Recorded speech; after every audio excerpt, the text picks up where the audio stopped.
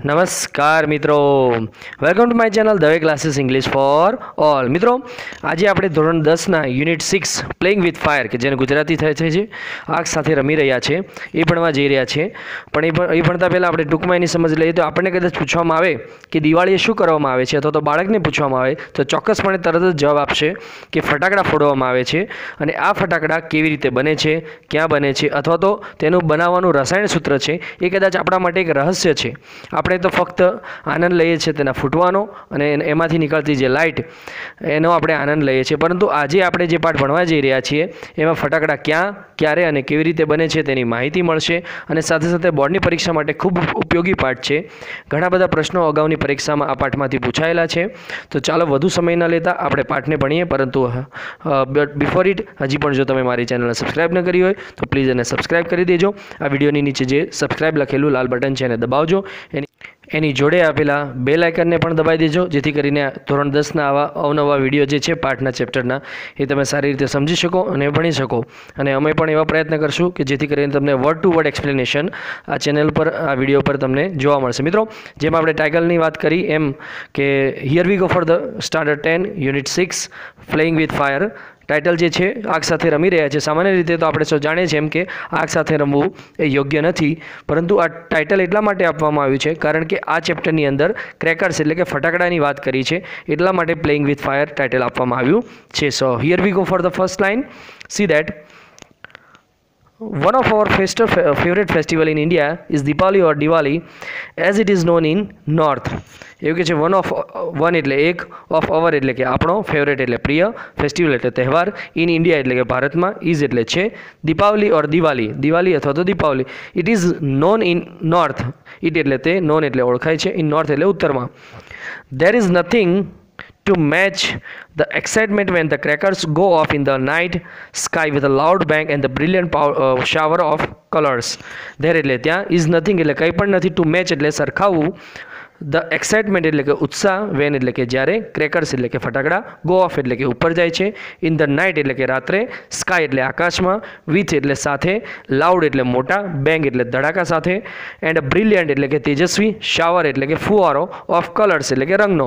એટલે અહીંયા કે છે આ લાઇનની અંદર મિત્રો કે એવું એક પણ વસ્તુ નથી કે જેને આપણે સરખાવી શકાય કે જ્યારે ફટાકડો છે આકાશમાં, રાત્રિના આકાશમાં જાય છે, મોટા ધડાકા સાથે ફૂટે છે અને એમાંથી રંગબેરંગી કલરના તેજસ્વી ફુવારો થાય છે. આની સાથે કોઈ પણ આ ઉત્સાહ સાથે એક પણ વસ્તુ સરખાય અથવા તો મેચ કરી શકાય એવી નથી.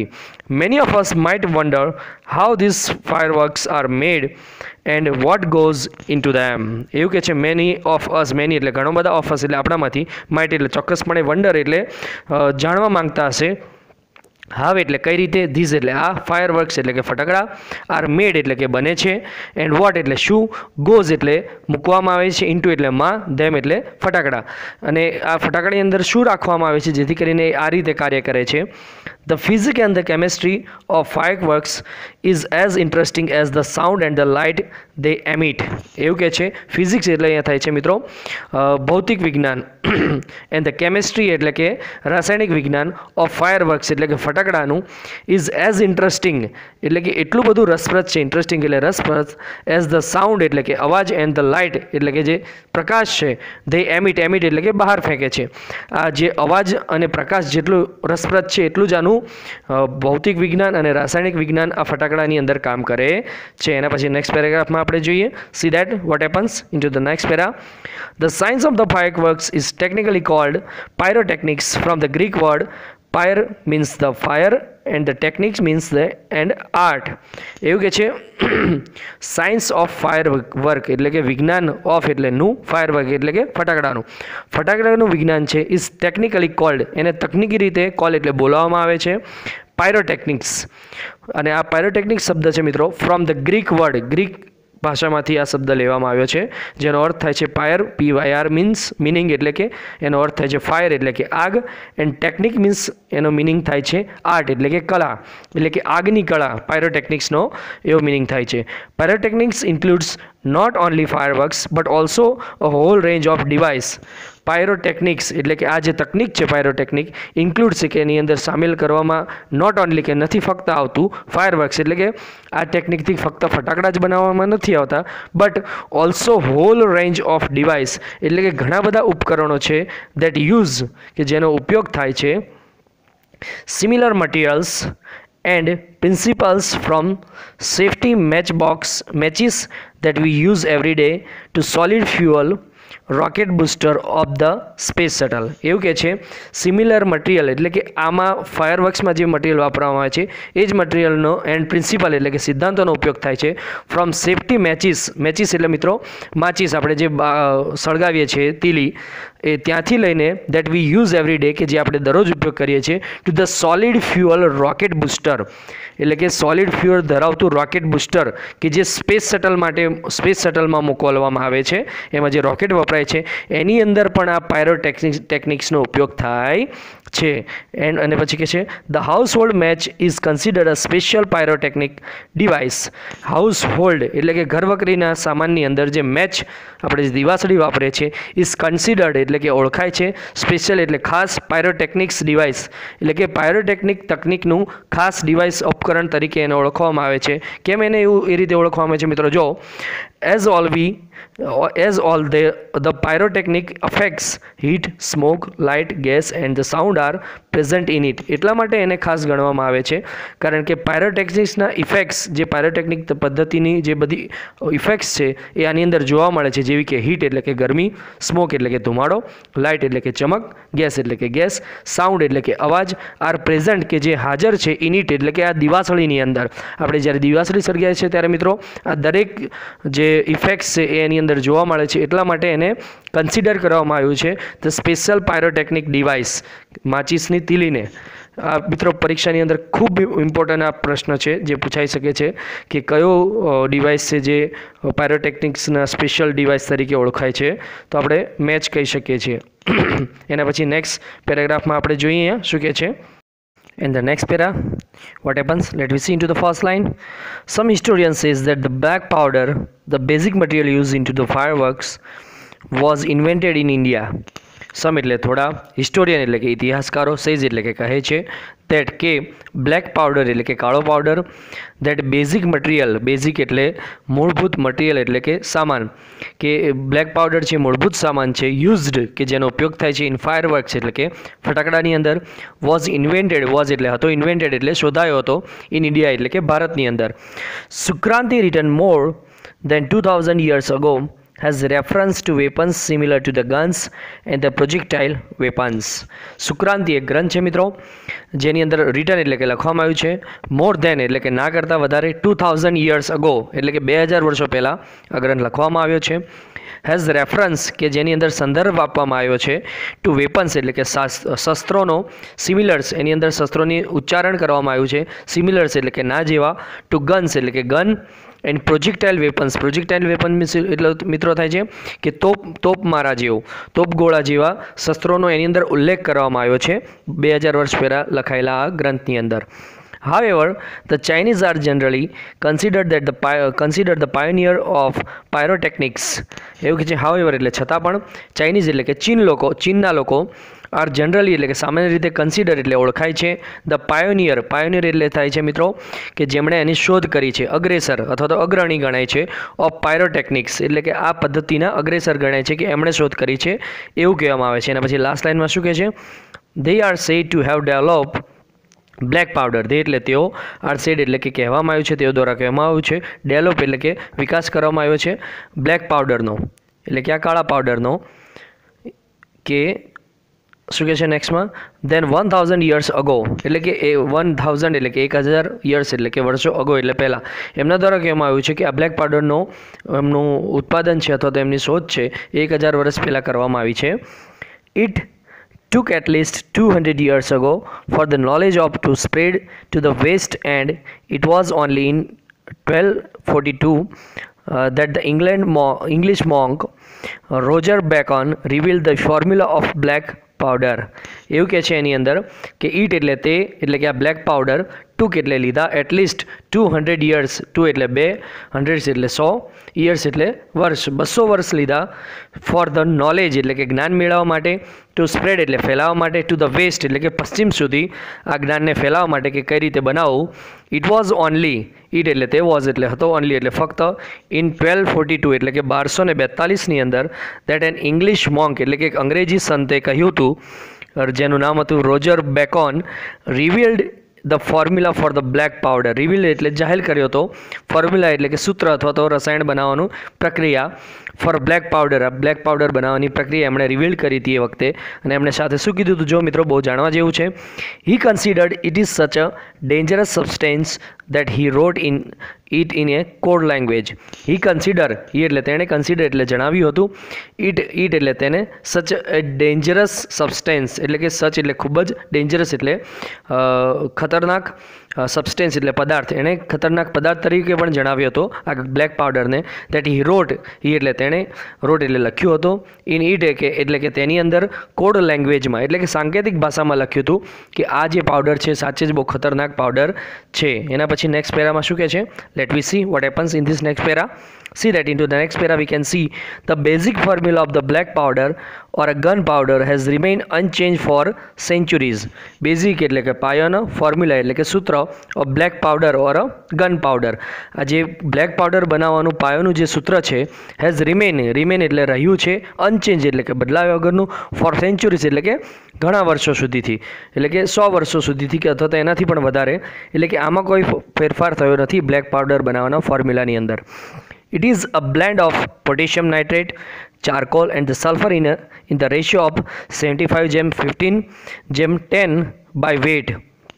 ઈટ એટલે તે, ઇઝ એટલે છે, બ્લેન્ડ એટલે કે મિશ્રણ. આ જે બ્લેક પાવડર છે મિશ્રણ છે ઓફ પોટેશિયમ નાઇટ્રેટનું, ચારકોલ એટલે કે કોલસાનું, એન્ડ સલ્ફરનું છે એની અંદર મિશ્રણ. ઇન ધ રેશિયો, રેશિયો એટલે કે પ્રમાણમાં, કયા કયા પ્રમાણમાં છે જો, 75:15:10ના પ્રમાણની અંદર આ ત્રણેય પદાર્થનો મિશ્રણ કરવામાં આવે છે. બાય વેટ, વજન દ્વારા. It is almost the perfect combination as it is and no further improvements or alternation need be made. એવું કહે છે. ઇટ એટલે તે, ઇઝ એટલે છે, ઓલમોસ્ટ એટલે મોટા ભાગનું, પરફેક્ટ એટલે શ્રેષ્ઠ રીતે, કોમ્બિનેશન એટલે મિશ્રણ. આ જે મિશ્રણ છે એ સંપૂર્ણ રીતે યોગ્ય છે.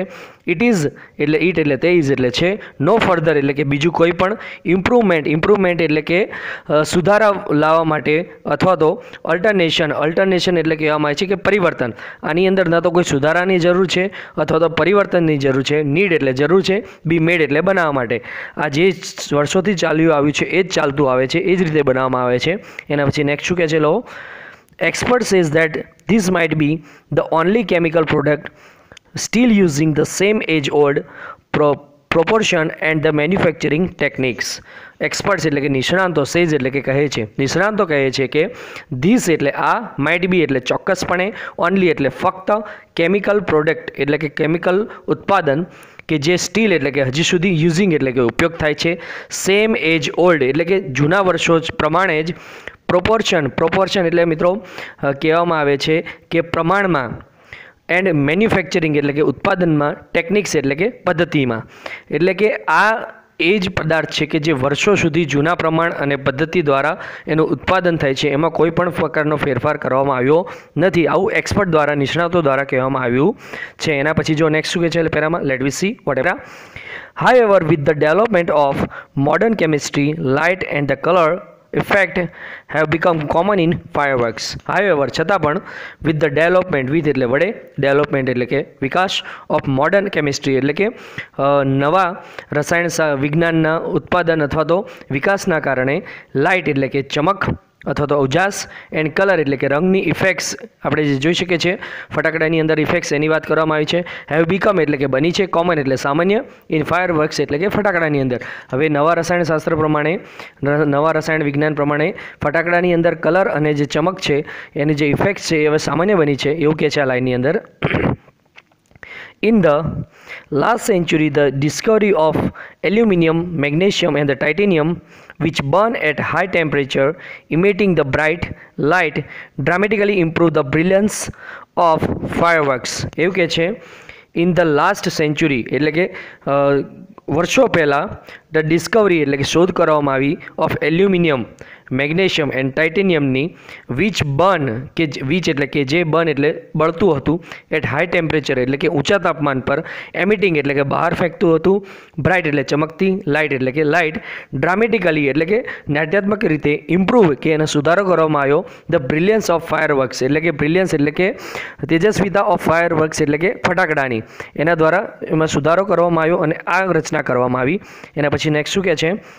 સિમિલરી colours two R recent development. સિમિલરી એટલે સાથે સાથે, કલર્સ એટલે કે રંગો, ટુ એટલે પણ, આર એટલે છે, રિસન્ટ એટલે કે હાલની, ડેવલપમેન્ટ એટલે વિકાસ.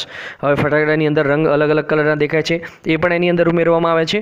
The principal colour એમિટર્સ in pyrotechnics wear આઇડેન્ટિફાઈડ after the ડેકેડ્સ of research. એવું કહે છે ધ પ્રિન્સિપલ એટલે કે સિદ્ધાંત, ઓફ કલર એમિટર્સ એટલે કે રંગોને બહાર ફેંકવાનું, ઇન પાયરોટેકનિક્સ એટલે પાયરોટેકનિક પદ્ધતિની અંદર, વેર આઇડેન્ટિફાઈડ એટલે કે એની શોધ કરવામાં આવી અથવા તો ઓળખવામાં આવ્યા, આફ્ટર એટલે પછી, ડેકેડ્સ એટલે કે દશકો, ઓફ રિસર્ચ એટલે શોધ, સંશોધન પછી, દશકોના સંશોધન પછી ફટાકડાની અંદર આ રંગોને ઉમેરવાનો અથવા તો એને બહાર ફેંકવાની તકનિક છે એની શોધ કરીને અંદર મૂકવામાં આવ્યા. This colours are form in one of today's it called illuminescence and incandescence. મિત્રો આ જે બે શબ્દો છે એ આપણે ઉચ્ચારની અંદર પણ થોડા અઘરા છે, પરંતુ એને સમજશું આપણે. પહેલો શબ્દનો ઉચ્ચાર થાય છે લ્યુમિનેન્સિસ અને બીજા શબ્દનો ઉચ્ચાર થાય છે ઇન્કેન્ડેન્સન્સિસ. એટલે આનો અર્થ એવો થાય છે કે ધીસ કલર્સ એટલે કે આ કલરો ફોર્મેડ એટલે કે બનાવવામાં આવ્યા in one of two ways, બે રસ્તા રીતે અથવા તો બે પદ્ધતિથી. જે પહેલી પદ્ધતિ હતી જેને કહેવામાં આવ્યું છે લ્યુમિનેન્સિસ અને બીજી પદ્ધતિ છે જેને કહેવામાં આવ્યું છે ઇન્કેન્ડેન્સિસ. આ બે પદ્ધતિ દ્વારા આની અંદર રંગ અથવા તો કલરનો ઉમેરવામાં આવ્યો. એના પછી નેક્સ્ટ પેરેની અંદર એનું ડિસ્ક્રિપ્શન આપ્યું છે કે આ પદ્ધતિ શું છે અથવા તો આ લાઇટની અંદર શું કરવામાં આવે છે. મિત્રો અહીંયા સુધીનું આપણે જે સમજી ગયા આ પેરેગ્રાફ સુધીનું, છેલ્લો લાસ્ટ પેરેગ્રાફ અહીંયા આપણે, ત્યારબાદનું જે છે આપણે એ આપણા નેક્સ્ટ વિડીયોની અંદર જોઈશું, કારણ કે આ ઘણો મોટો પાર્ટ છે એટલા માટે આપણે જે બાકીનો પાર્ટ છે આપણા નેક્સ્ટ પાર્ટની અંદર અથવા તો નેક્સ્ટ વિડીયોમાં જોઈશું. આઈ હોપ કે તમને અહીંયા સુધીનો આ જે વિડીયો છે, આ ચેપ્ટર છે, સારી રીતે સમજાયું છે, વર્ડ ટુ વર્ડ એક્સપ્લેનેશન. જો તમને આ વિડીયો પસંદ આવ્યો હોય તો અમારા વિડીયોને લાઇક કરજો અને મિત્રો સાથે શેર કરજો. અને હજી પણ જો અમારી ચેનલને સબસ્ક્રાઈબ ન કરી તો પ્લીઝ સબસ્ક્રાઈબ કરી દેજો અને stay tune with our channel, અમારી સાથે ચેનલની સાથે કનેક્ટ કરતા રહેજો, જેથી કરીને તમે આ ચેપ્ટરનો બીજો વિડીયો પણ છે એ જલ્દ મળી જાય અને તમે સાથે ભણી શકો. સાથે સાથે આપણે એ પણ ચર્ચા કરશું નેક્સ્ટ વિડીયોની અંદર કે કેવા પ્રકારના પ્રશ્નો છે એ પરીક્ષામાં પૂછાઈ શકે છે બોર્ડની પરીક્ષાની અંદર. સો keep stay tune with us. Thank you so much.